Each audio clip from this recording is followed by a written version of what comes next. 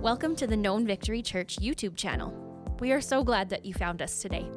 We exist to make Jesus known and to be a place that anyone can call home. If you haven't yet, make sure to subscribe, like, and share these messages so we can truly make Jesus known in our homes, cities, and across the world. We pray that this message impacts you and helps you to grow closer to Jesus. Well, it is awesome to be here today. I paused there because I was waiting for someone to translate. I have not preached without a translator for probably 5 or 6 years. So wow, this is good. I can probably say twice as much in the same amount of time. So I actually grew up in this church. I have 3 kids here today who now serve with us in our church. They help lead worship just like I did, 20 years ago here at this church. Was it 20 years? Oh my goodness, that's scary. So yeah, it's really cool to be back here, and it is really an honor to be able to share with you all today. So when Pastor Dustin asked me if I would share about Mary, I thought, oh, that's perfect, because there is something about the story of Mary that's really helped me in my life so much. And so I just want to share that with you today. So I'm going to start by reading in Luke 1, verse 26 to 29, and I think we have the slide for that. It says, in the 6th month of Elizabeth's pregnancy, God sent the angel Gabriel to Nazareth, a village named Galilee, to a virgin named Mary. She was engaged to be married to a man named Joseph, a descendant of King David. Gabriel appeared to her and said, "Greetings, favored woman. The Lord is with you." Confused and disturbed, Mary tried to think of what the angel could mean. So the title of my message today is Confused and Disturbed.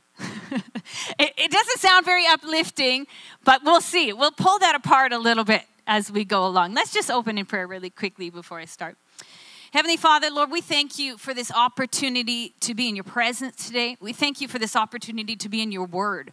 God, we know that your word does not return void. So as we read your word, God, it reads us, and you bring revelation to us through it. So I pray you would do that today, that you would touch each one of our hearts in Jesus' name. So here we have Mary. She's a very normal woman from a normal Jewish family, engaged to a very normal man. Everything about her, nothing is really outstanding. She's just average. She's most likely poor. Really, she doesn't have many cares in the world. And so an angel of the Lord, as we read in that first scripture, an angel of the Lord comes to her and says, "Greetings, favored woman. The Lord is with you." And so here's Mary. She's thinking, who are you calling a favored woman? I'm really nobody. So why are you calling me highly favored? There's nothing about me that is highly favored. But something we learn about God is that God actually sees us by the identity that he gave us, not by our own perspective. So Mary's thinking, I'm nothing special. I'm just Mary. And God is like, no, you're highly favored. So he's speaking to her identity. And he says, the Lord is with you. She's thinking, the Lord is with me. Why? Why me? Why would God be with me? Why do I need that? How? Did you make some kind of a mistake? Is the angel coming to the wrong person? Then we continue reading in verse 30. The angel says, don't be afraid, Mary, for you have found favor with God. So, put yourself in her shoes. If an angel came to you today and showed up in front of you and said, you have found favor with God, can you kind of imagine what's going to come next? An angel telling you you're favored. You're like, a favor? Okay, I'll take a favor. Is it going to be some kind of reward or blessing? Kind of. So we read in verse 31 to 33. The angel continues, you will conceive and give birth to a son, and you will name him Jesus. He will be very great and will be called the Son of the Most High God. The Lord God will give him the throne of his ancestor David, and he will reign over Israel forever. His kingdom will never end. So when you put yourself in her shoes, she's like, I'm going to get a favor. Well, she didn't understand what on earth was going on. But the first passage we read said that she was confused and disturbed. And then when the angel comes to her and says, you're favored, he gives her this piece of information that is like, that doesn't make any sense. That doesn't make any sense at all. I'm going to conceive and give birth to a child? Like, how is that a favor? That's not helpful to me. And then in verse 34, Mary asked the angel, but how can this happen? Because I'm still a virgin. It's like, what you're saying doesn't make any sense. I've tried to process this and come to the conclusion, this makes no sense. Like, you called me favored, you called me all this, but I think you're forgetting who I am. Because, first of all, I'm a virgin. None of this is even possible. It doesn't add up. And I think in our own lives, we find ourselves doing that to God quite often. I know I do all the time. It's like, yeah, but God, don't you see why this isn't really possible? Don't you see, God, why this isn't really, the best way to do things? I don't see, God, how this is favoring me. And then the angel confirms his word in verse number 35. The angel replied, the Holy Spirit will come upon you, and the power of the Most High will overshadow you. So the baby to be born will be holy, and he will be called the Son of God. Sometimes what God puts in our hands is not what we would consider a blessing. Is that true? Sometimes what God puts in our hands, it's not what we look at and say, oh, I am blessed. We're like, what is this? Like, you call me favored, but what is this? Look at Mary's life. Look what she had to risk. In fact, her very life was at stake through this, because if she was to commit adultery, she was in line for a stoning. I mean, she could have been stoned. It would have been if her fiancé took her to the authorities and said, she's pregnant and she was engaged to me, that's not allowed. So her life was at stake. Now, why would God do that? Why would God dare do something that put his favorite daughter's life at stake? Could it be that something that is designed and crafted in the perfect will of God could confuse and maybe even disturb us? It can be so easy to look at everything in the present day and say, this is not good. This is not good.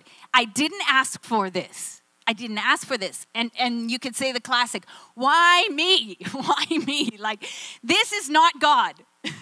It's easy to look at something and do that. But with God, all things are possible. And that's what the angel told Mary. With God, all things are possible. It may look like an impossibility to you. It may not really appear to be a blessing to you. But with God, all things are possible. So many stories of heroes in the Bible begin with God asking a normal human being to step out into something that's impossible. From God asking normal humans to step into something that looks like a failure, looks like that is going to end terribly. But how come so many stories end up like the heroes of the Bible? It's because with God, all things are possible. And when God asks you and puts that on you to step out into something that looks impossible, the thing that happens next is always a result of your response to that. How are you going to respond when God gives you something really difficult and confusing? How do we respond to that? Well, let's look at Mary's response in verse 38. Mary responds, I am the Lord's servant. May everything that you've said about me come true. How many of you would have responded that way? I'm not sure that I have what it takes to respond that way. Yes, I'm the Lord's servant. Put a baby in my womb. I mean, I'm married and I don't even know if I could accept that anymore. I'm like, no, God, this is the way it is. I've already planned this. I've had enough. And here she is responding, I'm the Lord's servant. May everything you have said about me come true. That's next level, guys. That's next level. May it come true. I think I would pray a little bit more like, if I have to, God, I'm willing. Her response blows me away. The fact that it could turn her life upside down. And she's just like, you know what? It's you, I'm willing. She had a question. She said, how can this be? And then when the angel confirmed, she said, you know what? Let it be. That is next level living in submission to God. That's humility. Being humble doesn't mean thinking small. Being humble is saying, okay, I am who you say I am, not who I say I am. And that's exactly what she did.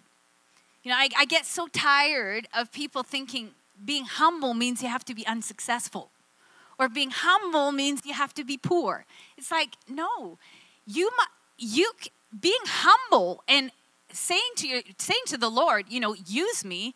I am who you say I am, may launch you into one of, whoever God has called you to be. I don't know who that is. You may be in a less visible role, but God may put you into a very visible spot where people look at you and say, oh, I've heard people say, oh, he must have committed some sin. That, he has this much money. They must be compromising. But what if God, when you submit yourself to him and say, do what you will in my life, God can do anything from that moment. And humility is allowing that to happen. Mary's response ultimately was just an act of surrendering herself to the call of God on her life. She was saying, yes, I will, to the hardest thing that she was being asked to walk through. And it was very hard. If you can think about Mary's walk, it didn't become any easier once she had Jesus. She carried that her whole life. It wasn't easy. It was God, but it wasn't easy. God didn't, but what we're going to look at now is that God didn't just put this problem and this hurdle in her path without actually preparing the way ahead. So sometimes God will give us something and we're like, that doesn't feel like a blessing. But what we have to understand is when we surrender, things start to fall in place very quickly. And let's look at what happened with Mary. Immediately, what we see is immediately after the angel delivered the news to her that God had chosen her, God actually gave her an ally. God gave her a friend very, very quickly. And we read in verse 36, the angel continues speaking and says, what's more, your relative Elizabeth has become pregnant in her old age. People used to say she was barren, but she has conceived a son and now is in her 6th month. So the angel is saying, okay, here's this heavy calling. You may not have wanted it, but you have now submitted to it. But I'm not going to make you walk this alone. There's somebody you can go to. God's not going to give you something and say, okay, now go ahead. You got this, now just go. He actually provides people and circumstances that will help you go through whatever he's calling you to. And so up until this point in Mary's life, it took 100% faith to believe that everything would work out. Because in logic, if she was using logic, it's not going to work out. Nothing's going to work out. Best case scenario, Joseph finds out she's pregnant and everything's ruined. It's like, you're ruining my life, God, but okay, whatever. I just have to trust you that if you gave this to me, somehow you're going to make it work. And so we read in verse 39 and 41, a few days later, Mary hurried to the hill country of Judea, to the town where Zechariah lived. She entered the house and greeted Elizabeth. At the sound of Mary's greeting, Elizabeth's child leapt within her, and Elizabeth was filled with the Holy Spirit. That is so profound that happened. You know, there are people in our lives who God has placed specifically to help us walk this journey. And when Mary came face to face with something that she thought was impossible, she came face to face with this big confusion, this big, I don't know what to do. The very first thing we read in that verse is that Mary hurried. It says Mary hurried to the hill country. When you're faced with the impossible, who do you need to hurry to? Because sometimes when you wait, it is not good for you. Because sometimes God gives you something, but you're not supposed to carry that alone. We're supposed to do things in community. And sometimes when God gives you something, it's not that the whole world needs to know. But somebody, you need to have community. You need to have someone you can go to and say, I know this sounds crazy, but I knew you'd believe me. And that's what happened here. This is crazy. But the moment she stepped into Elizabeth's house, somehow Elizabeth already knew. You know, there are people who care about you, people who believe in you, and people who will fill you with encouragement. And those people are who are going to give you the strength to push through. And it's in this time of confusion for Mary that God uses Elizabeth to actually confirm his word that God had spoken to Mary. You know, when you're pregnant, okay, so all of you who have been pregnant will know this. There are times you do not feel pregnant. You're like, I know the test said I was pregnant, but maybe I should test again because I don't feel like it is. And so Mary could have been like, I don't really know what that was. Was that a bad dream? Like, was that a bad dream? Did I think this up? And right at the beginning of pregnancy, nobody would have known. There's no physical sign somehow that you're pregnant. You could have hidden it for a long time. But we read in Luke 1, verse 42 and 45. It says, Elizabeth gave a glad cry and exclaimed to Mary, God has blessed you above all women, and your child is blessed. Why am I so honored that the mother of my Lord should visit me? When I heard your greeting, the baby in my womb jumped for joy. You are blessed because you believed that the Lord would do what he had said. It was such a blessing to Mary at that moment that somebody, without her trying to explain herself, can you imagine trying to explain that to somebody? She didn't have to because the Holy Spirit had already prepared the way. The moment Mary stepped into the house of Elizabeth, Elizabeth knew. Nobody had to tell Elizabeth. So the Holy Spirit had already worked ahead, said, go to Elizabeth. Go to this person who's gonna be able to fill you with life. This person you're going to be able to share with. And God went ahead and organized it so that she knew. The baby in her womb jumped for joy. And she just prophesied what the angel had already said. So even if Mary was having doubts, I don't know what it's like. God just confirmed it to her then. This is not a curse. This is a blessing. And you've been chosen. This is not a big problem for you. This is the blessing of the Lord. This is the favor of God. If to outside eyes, it might not look that way, but the Holy Spirit spoke through Elizabeth And just confirm that to Mary. And when you're facing things that are bigger than you, make sure that you surround yourself with people who will build you up and also will confirm the word that God has spoken to you.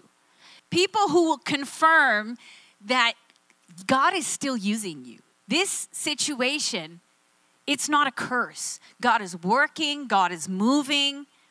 It will be like fuel to your spirit. Whenever you face difficult times, it's always easy to find people who will complain with you. So easy. But don't do it, because sympathy is never going to see you through. You don't want to find somebody who's just sympathetic to you. It doesn't help.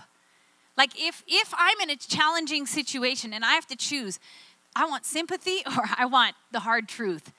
Just go for the hard truth, because in the end, it's going to get you a lot further. Somebody who will confirm what God says to you, not say, oh, I'm so sorry that this is happening to you, Mary. No, this is a blessing, Mary.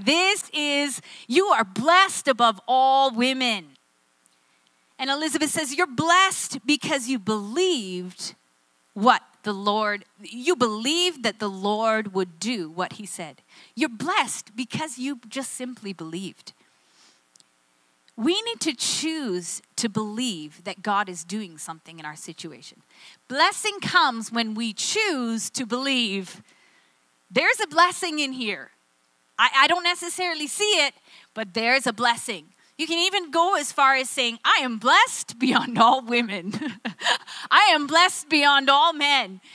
God is blessing me no matter what I'm seeing with my eyes. You know, whether it was a curse or a blessing relied completely on Mary's perception. It was neither. She had to choose, is this a blessing or is this a curse? How am I going to look at this? Because she could have looked at it either way. And we also can. Consider what's in front of you. Consider the hurdles you face. How do you look at them? Do you see God working? Is that what you choose to see? Can you picture somehow a blessing is being formed? And maybe we can't see it exactly. You know, when we look at the story of Mary, it's so easy for us to call her blessed because we know the whole story. We know the big picture. But she wasn't there. She had to choose to look at it that way. And I wonder how long it took her to gain the courage to tell Joseph. Because, like I said, when it's brand new, you can hide it. You don't have to say anything right away. But this could have really ruined her life. This could have been the end of her. So we read in Matthew, we're going to go over to Matthew. Matthew 1, verse 19. It says, Joseph, to whom she was engaged, was a righteous man and did not want to disgrace her publicly. So he decided to break the engagement quietly. So we read this verse, and if it stopped here, now God really did ruin everything for Mary. Maybe she wasn't stoned, okay? But it still set her up for a terrible future. A single mother in those days? I mean, it's difficult to be a single mother now. Can you imagine in those days? And she would have, at this point, if we read only this verse, you might think, so much for highly favored. So much for highly favored. But yet God was still faithfully preparing the answer to her needs at every step of the way. First, he sent her to Elizabeth, but then he spoke to Joseph.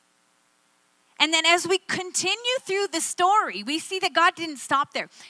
So Joseph accepted her and said, God spoke to Joseph and said, take Mary as your wife. Don't be afraid. Take her as your wife.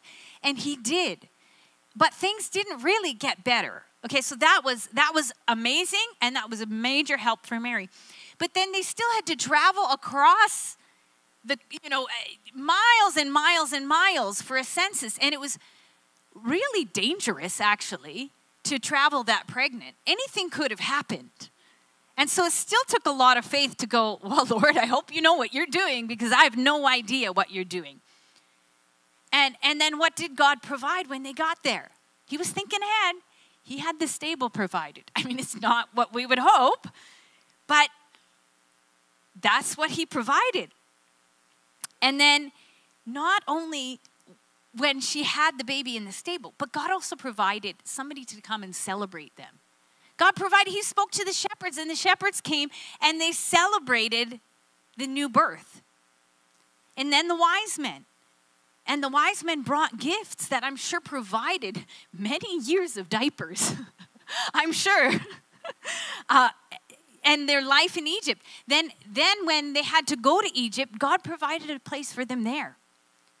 Every single step of the way. I mean, so many times Mary would have had to come face to face with the impossible. Like, again? Yeah, I know you provided this, but now I'm here. How are you going to provide for this now? And then, wow, God provided again. And then it's like, yes, God, we're here again. We need another miracle. This thing that you said is a blessing doesn't feel like a blessing again. And then God provided again and again and again and again.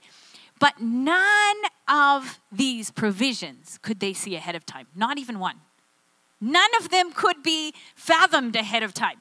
When they were thinking in their mind, like you and I do all the time, okay, what's our best case scenario? What's our best course of action here? What should we do? What's the best case? Well, plan A is this. And if that doesn't work, none of them were in the plans.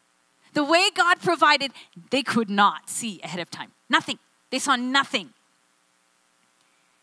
And sometimes we look at this story of Mary and we think, wow, what a blessed woman.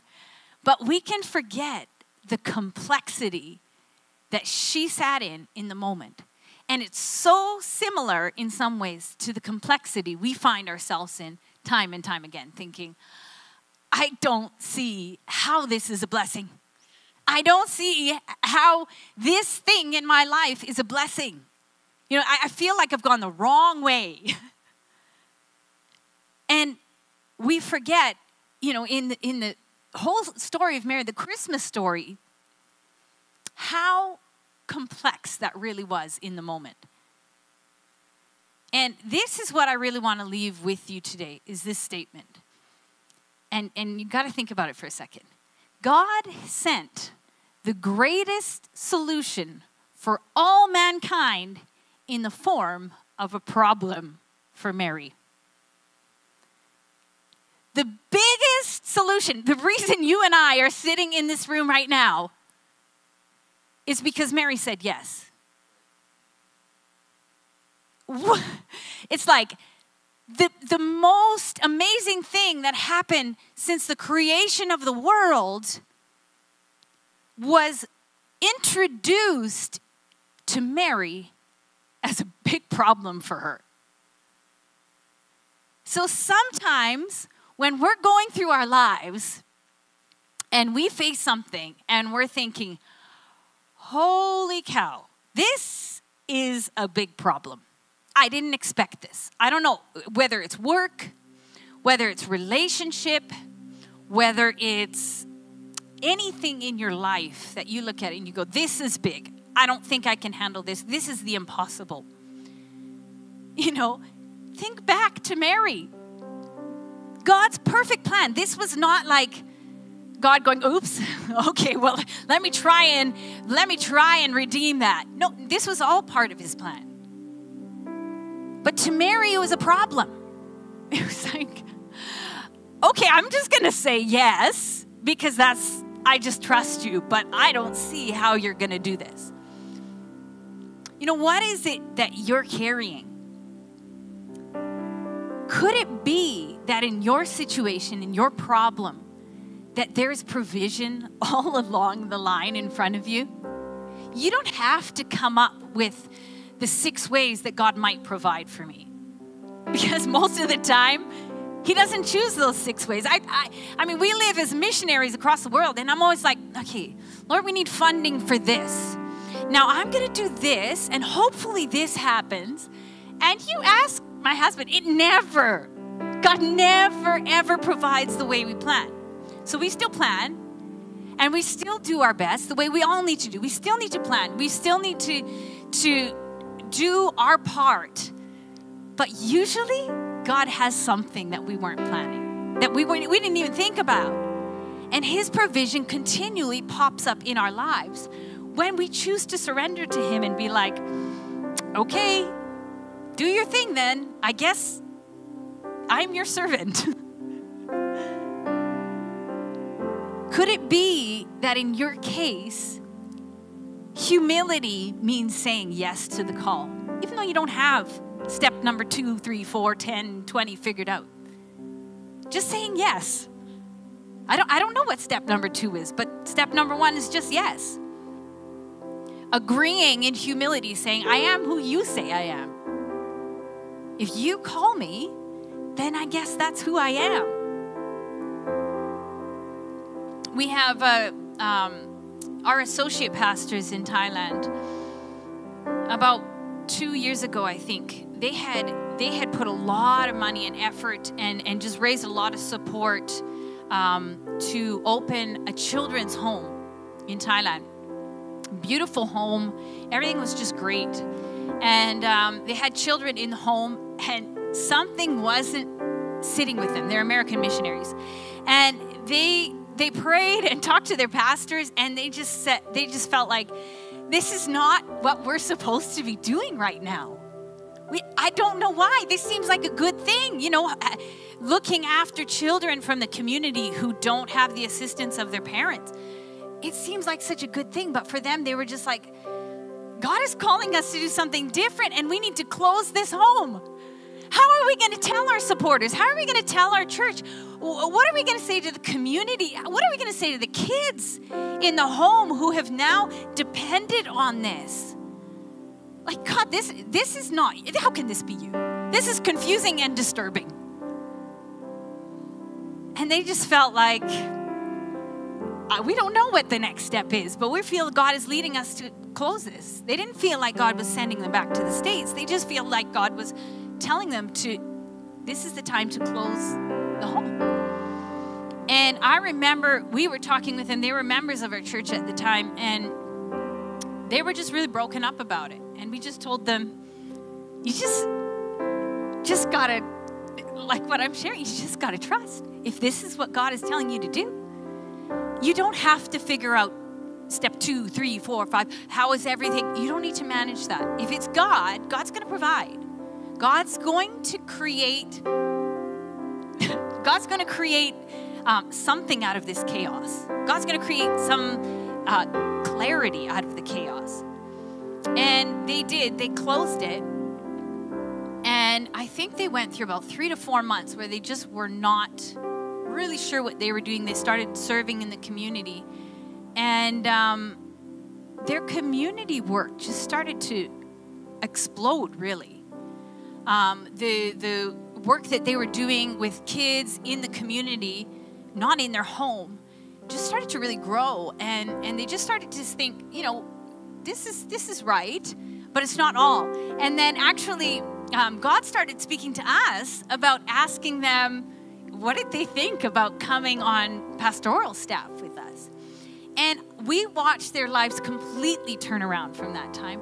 They are now actually leading our church while we're gone, which is amazing because we never thought that 3 years after we, had launched into that church, that we would have a team and a staff and associate pastors who would lead phenomenally. Like, they did a great job. I'm like, do we even need to come back? But we will. We promise that we will, so we come back. But we watched God move in their lives in such an incredible way.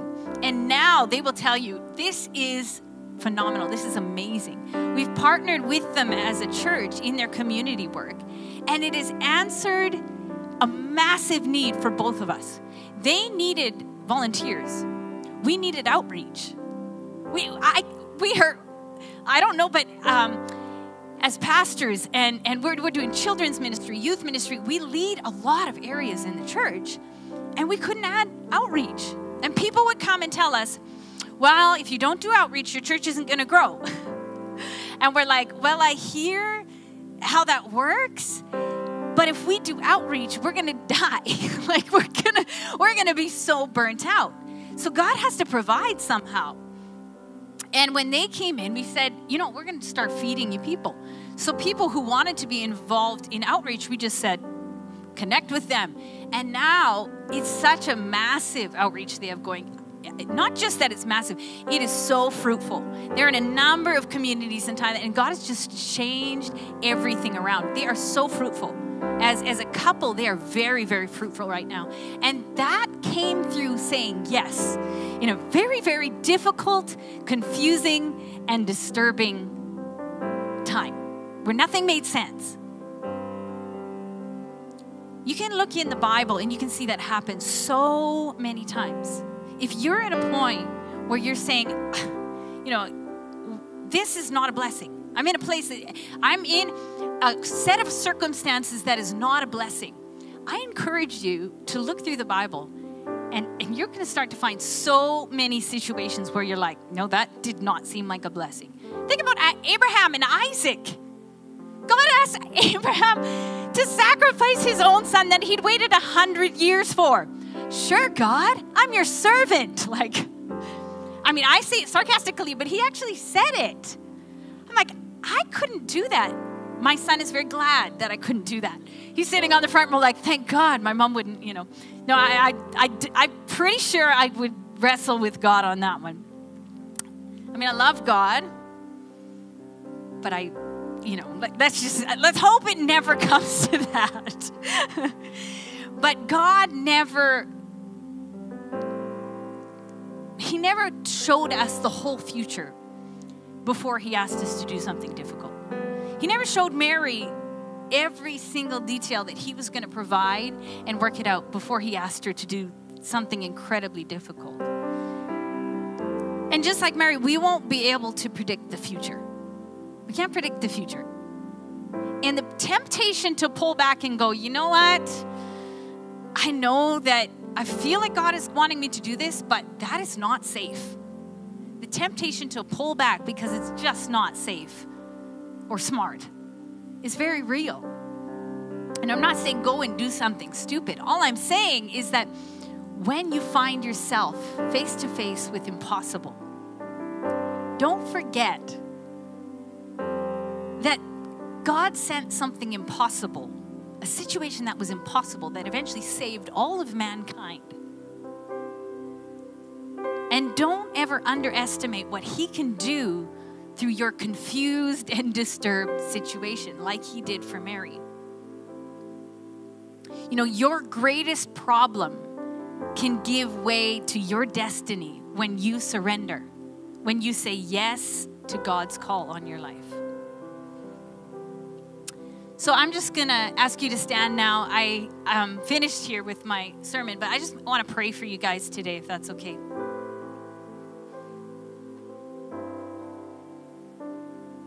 And I just want to pray for this church. This church has so much history with me. I'm so pumped to be here right now.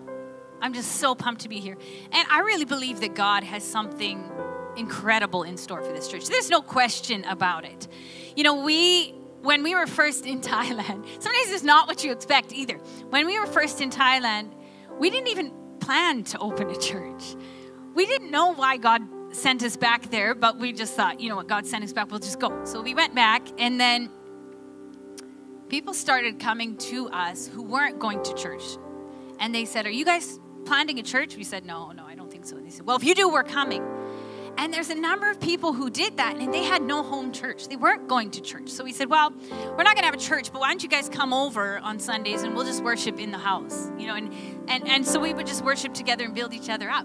And that progressed into us opening a small church. And I think for about 2 years or so, that church, it didn't really grow much. We were about 40 to 50 people on average, maybe 30 even. Yeah, 30, 40 people on average. But then God actually put us into, we were connected with a church that had a split. And it was really tragic. And our mentors were left holding the pieces because they had given the church away. They were quite elderly already. They'd given the church away many years ago. But when it split, they were the only ones who could come back and help pull the pieces together. And it was just so heavy for them that our hearts went out to them. We said, we want to do everything that we can to help you.